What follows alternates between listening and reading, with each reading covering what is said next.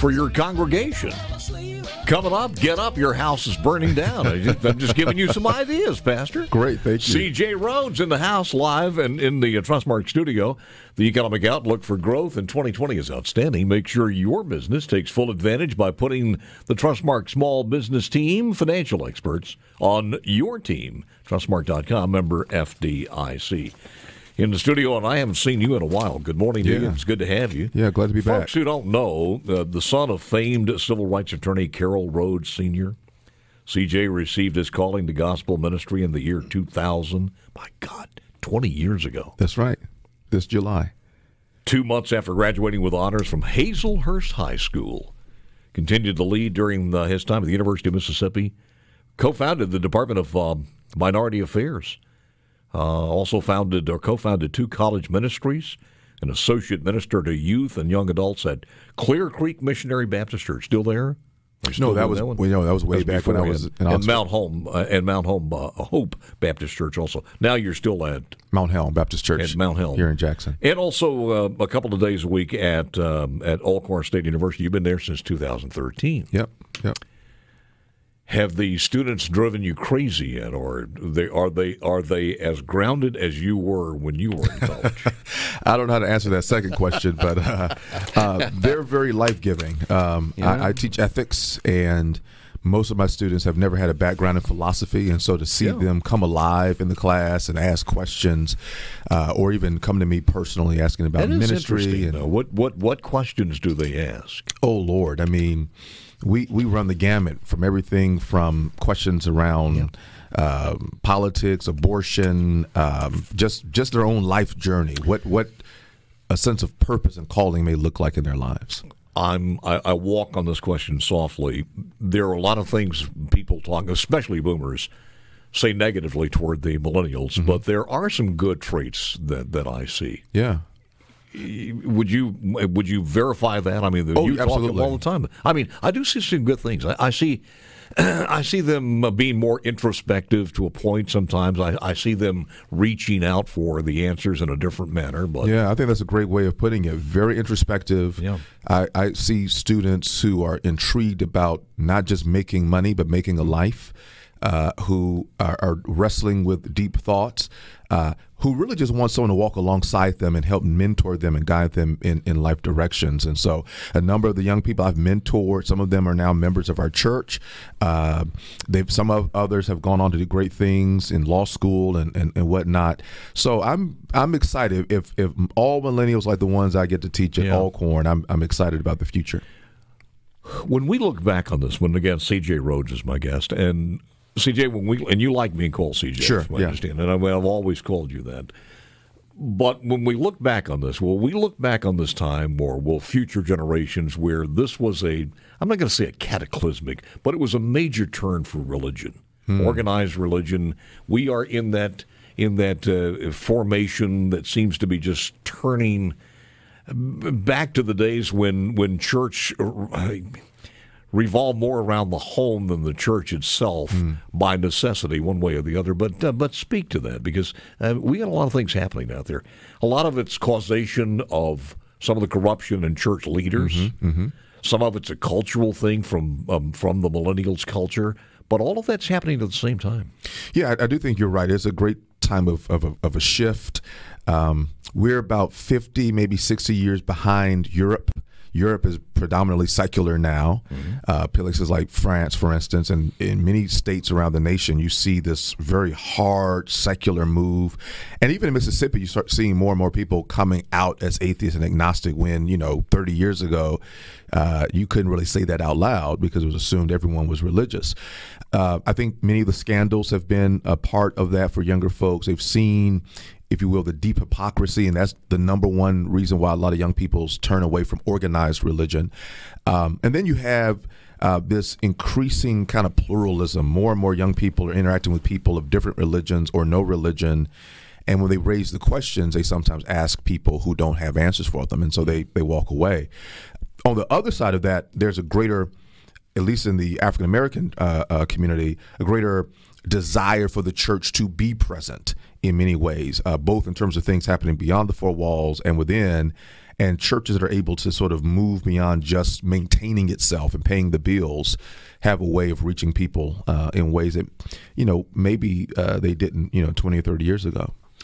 Well, it's a lot of times, too, and what I find is you have this battle of people leaving organized religion, but they're, as far as the surveys are concerned, people by a pretty good majority are still religious. They believe in God. It's just that they're not going to church or they're not in an organized religion itself. That's right. And I think in the future, and we've talked about this before and did a couple of programs on there, you have a place because of internet and video chat and things. So it's almost, when we talk about homeschooling, I think something called home churching is going to be something in the future. Oh, absolutely. Because people look for that. And a lot of people watch church not on television anymore, on Facebook. And sadly, what you're seeing with big retail is kind of happening with a lot of churches. As people shop online, they go to church online.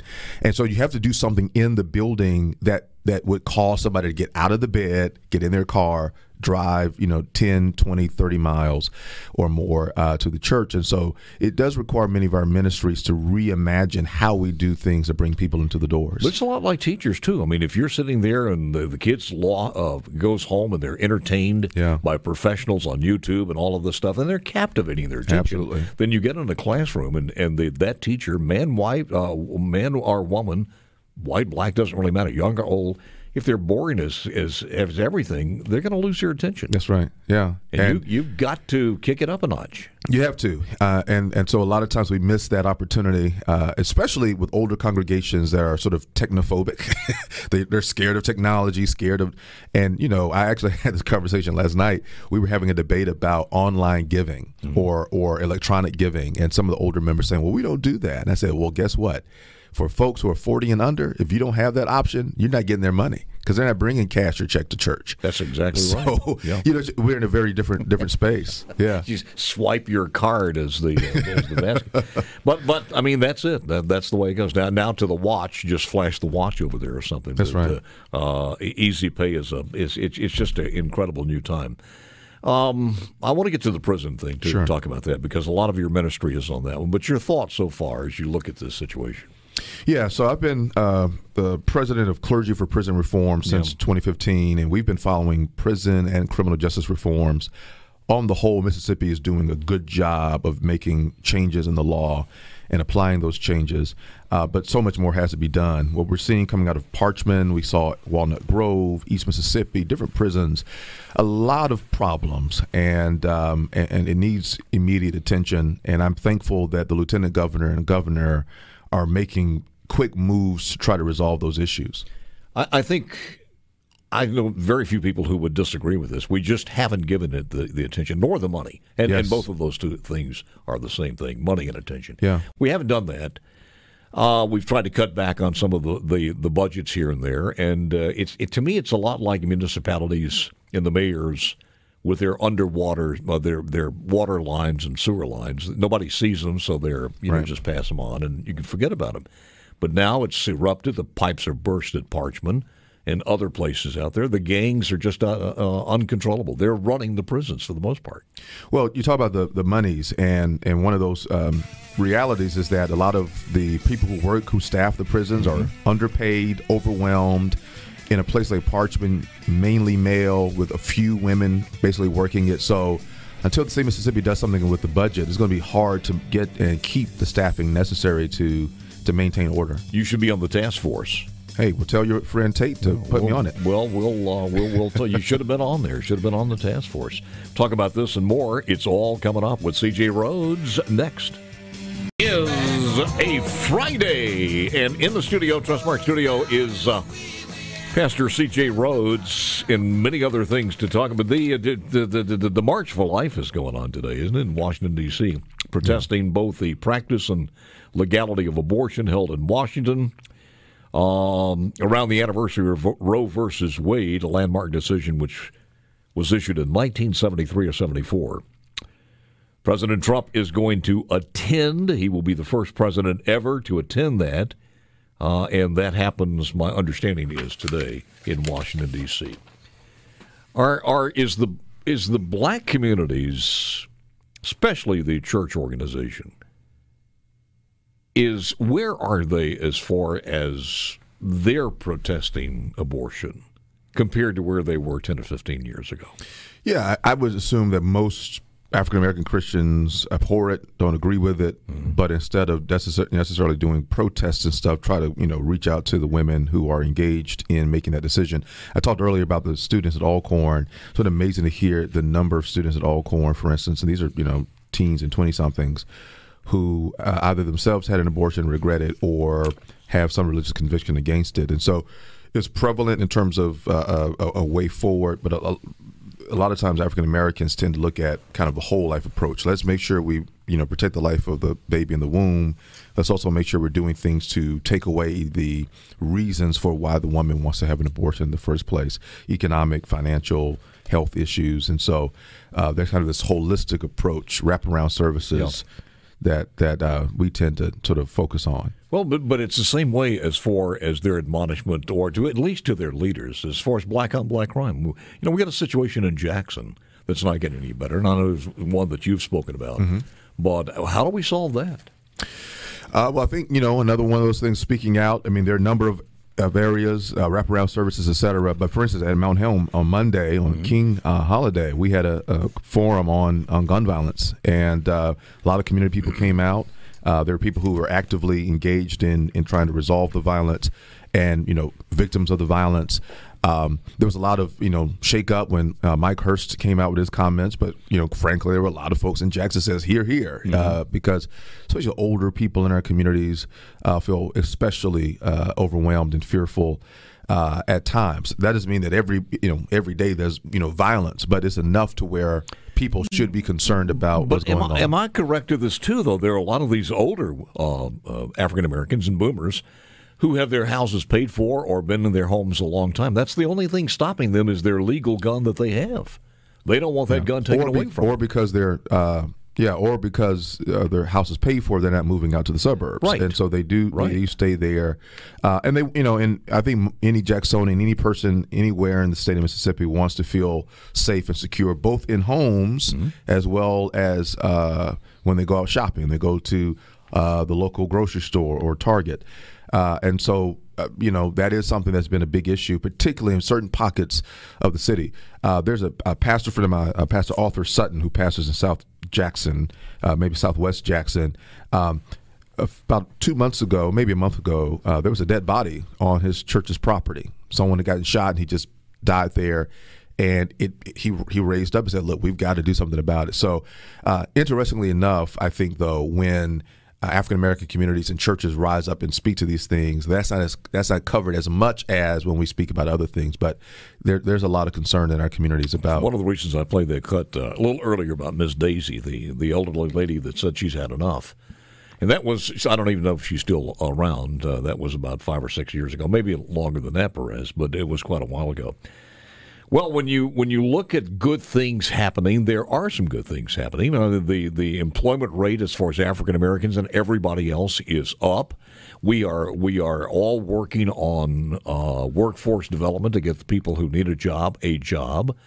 So there are some good things happening. We just need to be more positive and not hear these naysayers all the time. Yeah, we were talking before we got on the air about the young woman who just purchased Metro Center Mall. And, yeah. And where is she from? Do you know that, Perez? I think she's from Jackson. She $10 million? Well, she's not in Jackson anymore, I don't think. I think she made her money elsewhere. But I think she's from Jackson. She bought the Metro Center for $10 million and wants to and I say the Metro. Turn it back to a mall for the most part. Yeah, there's going to be return of the various vendors. There's also going to be a lot of stuff for like literacy, partnering with Hines Community College, just different entertainment things. Yeah, there's a lot of space to fill up. And that's really good for that area where, that Highway 80, Robinson Road corridor, where so many businesses have left, it does bring a sense of hope back. She apparently has been very, very successul. Yeah, I don't know. She would be the enemy of AOC, and she would be the enemy of Bernie Sanders, but she's apparently to be able to finance $10 million to buy that. And folks all over the state, I don't care if you're from the Gulf Coast or from North Mississippi, one time or the other you've probably been. If you're certainly a boomer, you've been to the Metro. But it's still the largest mall in the state of Mississippi. Yeah. You remember the days at the Metro Center, don't you, Perez? Of course. Yeah. Yeah, I grew up in Hazelhurst, and we would come up on weekends and spend the day there. And School Toys R Us was across there, and the movie. It was a movie theater. Remember that when we had a movie theater in Jackson, and so we would spend the whole day. Did they have a skating rink in there one time? Or I think so.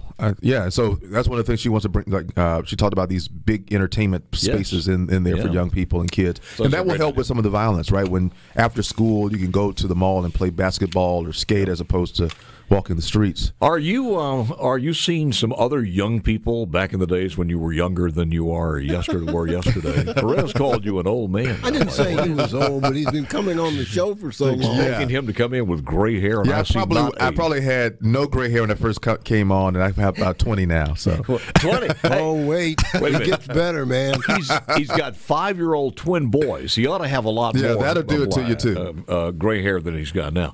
But do you see some other young people getting into the ministry? Oh, certainly. I was, talking about some of the students at Alcorn. I've mentored over my almost 6 years there at least 20 young preachers. One of them is our associate and youth young adult pastor at the church.